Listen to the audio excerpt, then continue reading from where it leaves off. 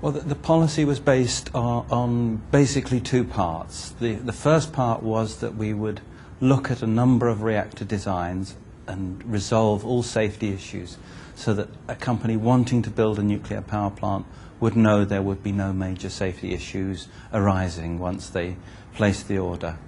The second element was to encourage a number of companies to come into the market, so it wouldn't just be one company building nuclear power plants, so there would be, again, some competition between them. And I think the third element, which is what made it politically feasible, was that the government would not provide any subsidies for nuclear power plants. In other words, the nuclear power plants would have to cover all their costs from the income of selling electricity into the wholesale market.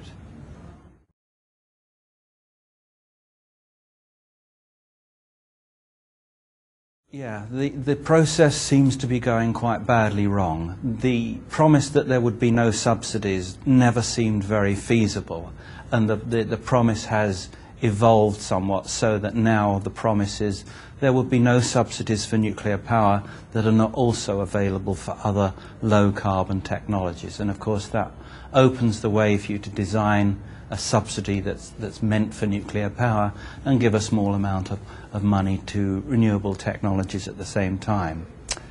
On the technology side of things, the idea of getting 2 or 3 reactor designs approved has also fallen down, and of the 4 reactors we started to evaluate, 3 have been withdrawn from the process. So we have just 1 reactor design that is still being evaluated, and it's still a couple of years away from being in a state where the regulator will give it a safety certificate.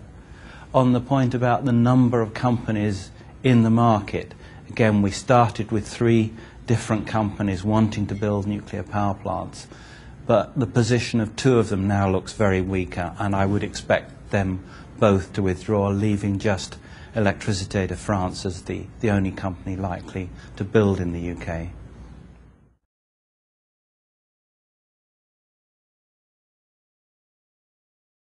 Well, the nuclear vendors worldwide are clearly very anxious to get new orders, so there will be interest if the Czech Republic opens a tender for nuclear capacity, and I would expect that you would certainly get interest from Arriva, the French company, Westinghouse, the Japanese-owned company, probably the Russian company Rosatom, and maybe 1 or 2 others. So that there would be interest, but whether that interest would turn into solid bids is not so clear, because the big element that you have to get in place to have a nuclear power plant ordered is the finance. You have to convince banks, financiers, credit rating agencies that the risk of building a nuclear power plant is not going to fall on the company building the plant and therefore onto the banks lending the money.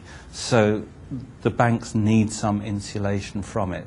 So whether that interest would turn into solid orders and whether those orders would be at a price that is feasible is much more open to doubt.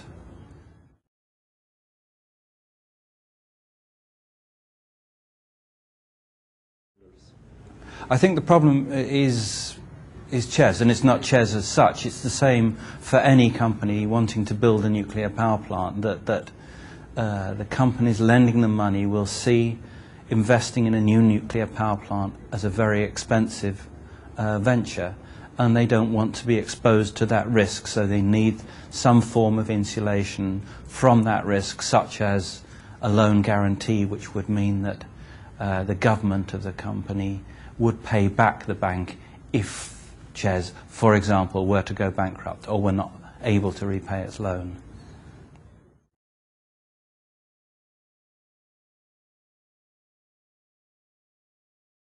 The Finnish experience is very specific. I mean, Finland is dominated by electric-intensive industry, the paper industry, metals industry, chemicals. So there are a large number of companies that need cheap electricity to survive. And on that basis, they place the order for Olkiluoto and committed to buy the output of the plant for its entire life at whatever it cost to generate. So from the point of view of a financier, that was a good deal because the income for the plant was guaranteed to cover their costs. The problem is that most consumers will always pay their bill. The exception is the energy and electric intensive industries, because 10, 20, 30, perhaps even more % of their costs come from the cost of buying the electricity. So if the electricity is expensive, they are uncompetitive on world markets and they're out of business. So whereas a household consumer, if the price of electricity went up by 50%, they'd complain a lot, but they'd pay their bill. A paper manufacturer, if the price of electricity went up by 20 or 30%, they'd stop producing. They can't go on. So the Finnish model has some superficial attractions, but when things go badly wrong and the price of power produced is much higher than expected, then you can begin to see that the system has its own set of risks.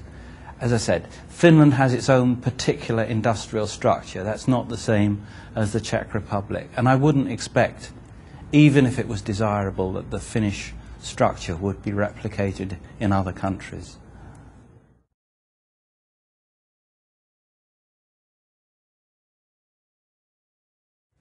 Part of the problem, which a lot of people realise, is that the costs have overrun, that they are now nearly double what they were expected to be.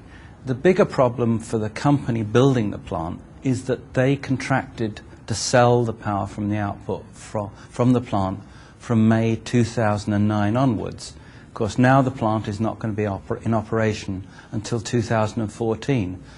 So the company has to fulfill that contract in some way. So it's got to go to the market and buy all the power that it expected Olkiluoto to produce from the competitive wholesale market. Now, if they are very lucky and there is a huge rainfall or snowfall over the next 5 years, they might be okay.